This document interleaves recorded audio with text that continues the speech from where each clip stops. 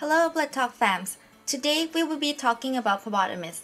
Phlebotomies is one of the most important steps as it is a link between patients and laboratory. Phlebotomies is not something to be taken lightly because most of the time, the patient course of treatment depends on laboratory testing results. The quality of the test result is also based on the quality of the blood draw. This is why the laboratory established specimen rejection criteria to maintain accurate testing results. Today's video, I will include specimen rejection criteria and the reason behind each of them. Without further ado, let's click that like button, share, subscribe, and don't forget to click that notification bell.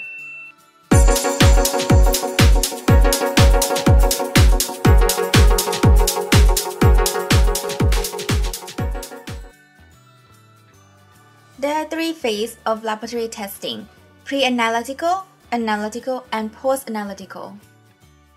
Pre-analytical include tasks are performed before testing begins, like patient identification, blood collection process, and patient care during the collection process. Phlebotomy is a pre-analytical process, and this is our focus today. Since the quality of the test results are based on the quality of blood draw, there are criteria that the specimen has to meet. If the specimen is failed to meet the specimen standard of collection, the specimen is subject for rejection. Common reasons for specimen rejections are mislabel, QNS or quantity not sufficient, underfill, anticoagulant specimen that are clotted, wrong tube collected, outdated supply, time specimens draw at wrong time, fluid contamination, lipemia, enteric, and hemolysis. Why laboratorians reject this type of specimen? Let's take a closer look.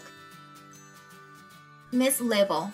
This includes things like part of the label cuts off, incomplete names and medical record number. The label should be legible and fixed to specimen tube. To prevent this, properly identify the patient with at least 2 patient identifiers prior to phlebotomize and label the tube right away in front of the patient. It is a good practice to have the patient look at the label tube to double check and verify that it is their sample before letting the patient go or leave the patient rooms. QNS or quantity not sufficient. This one gets rejected because the laboratory does not have enough specimen to work with. This usually happens when multiple tests are ordered on the same tube, but the collector only collects half of the tubes or less. An example would be blood bank sample, usually in a pink top tube. If a patient has an antibody, additional workup will be needed to perform beyond type and screen. This requires a substantial amount of plasma. If a patient requires blood transfusion, plasma is needed for cross-match. Plasma is needed to be cross-matched with each unit of red blood cells for compatibility tests. If you submit a low volume, the specimen may not be enough for cross-matching and will cause a delay in getting blood for patients, as a new specimen is required. So to avoid delay in patient care, please fill up the tube. Underfilled. Some test results are inaccurate when the ratio of the blood to anticoagulant that is in the tube is incorrect. The most problematic tube would be blue top tube, which is the coagulant test. A blue top tube is always get rejected by laboratory personnel if not filled because the test result is altered when the ratio of the blood to anticoagulant is not 9:1. Another example would be the heparin tube. When the heparin tubes are underfilled, the results are also not accurate. Heparin is reported to cause fairly low sodium, CK, and GGT. Another good reason to reject specimen that is underfilled is when underfilled blood culture bottle. When a blood culture is underfilled, you are putting the patient at risk because of not good enough sample. The organism that causes septicemia can be detected as low as 1 organism per milliliter of blood. But if you did not collect enough blood, you may miss the organism, especially at the beginning of infection phase, when the number of bacteria is still low. Therefore, when blood culture specimens are short sample, the bacteria causing complication in the patient may take longer to detect.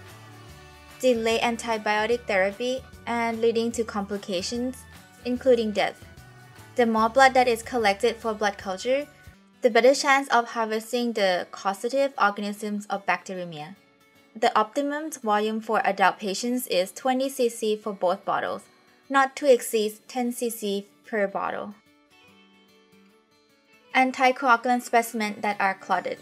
Clotted specimens can change the test values such as platelet count, clotting factors, and clot activation time. Wrong tube collection. What counts as wrong tube collection? Chemistry samples collected in pink top tubes, or coagulant sample collected in gel separator tubes instead of blue top tubes.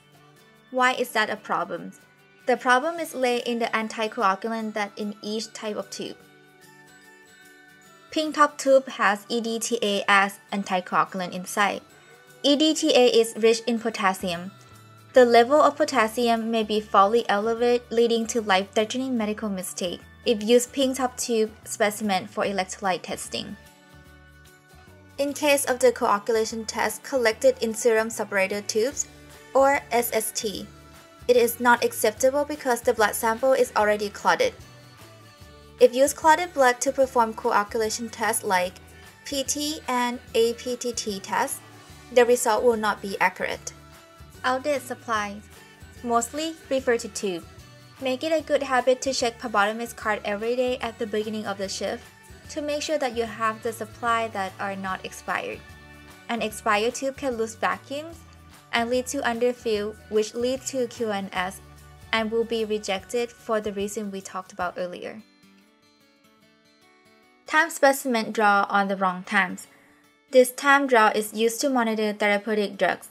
Laboratory monitor a therapeutic agent to adequately evaluate the appropriate dose for patient. The collections and testing of specimens for trough and peak level is necessary.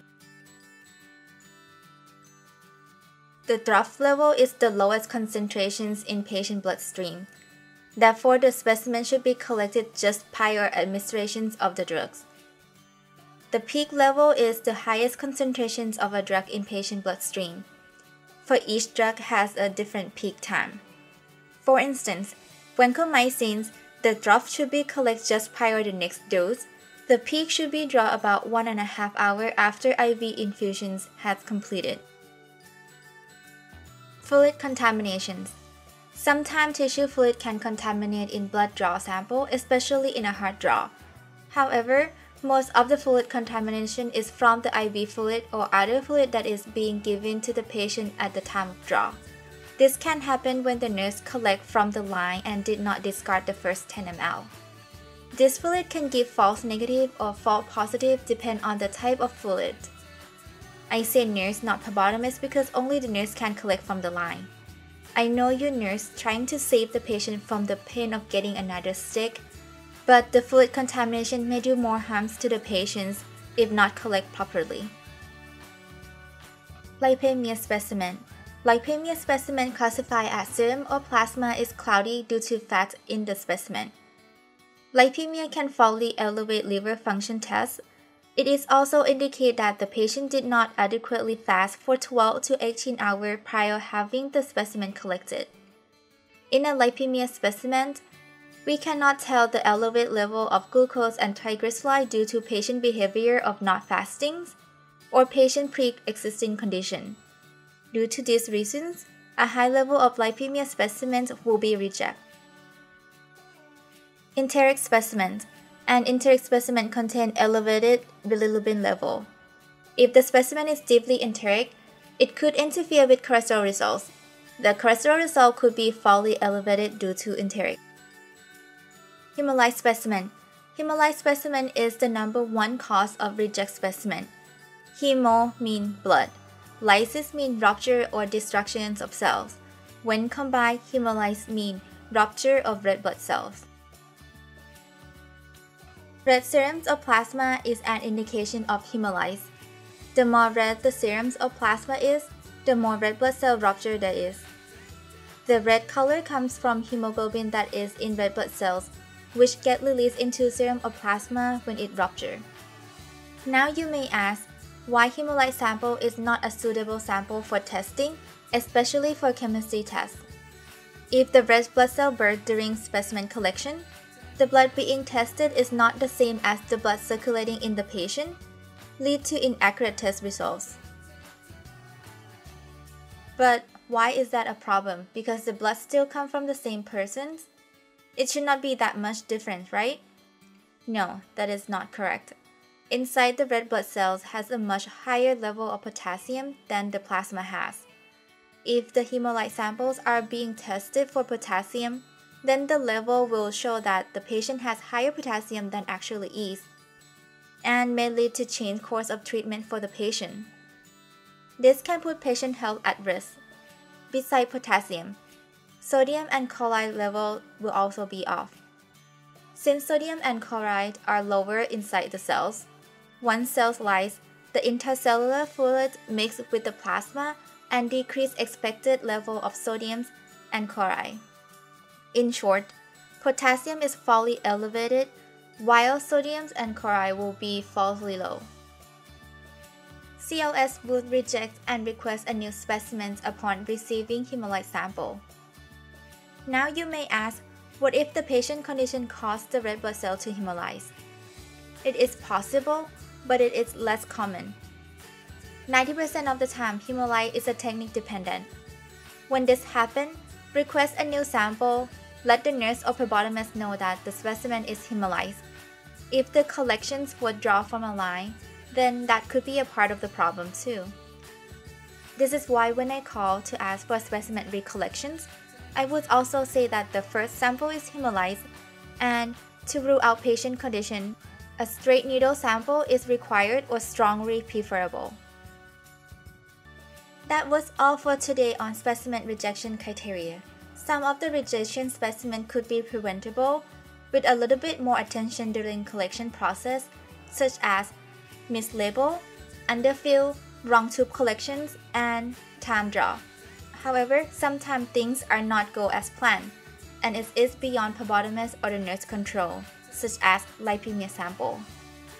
Most of the time, if the specimen does not get rejected for the reason I mentioned above, then it's more likely to be acceptable and processed. If there are other common reasons that you would reject specimen that I haven't mentioned, please share with us in the comment sections. Thank you for staying with me until the end. If you have a burning questions, please feel free to leave me a comment down below. Lastly, if you have not done so, please like, share, subscribe, and click that notification bell.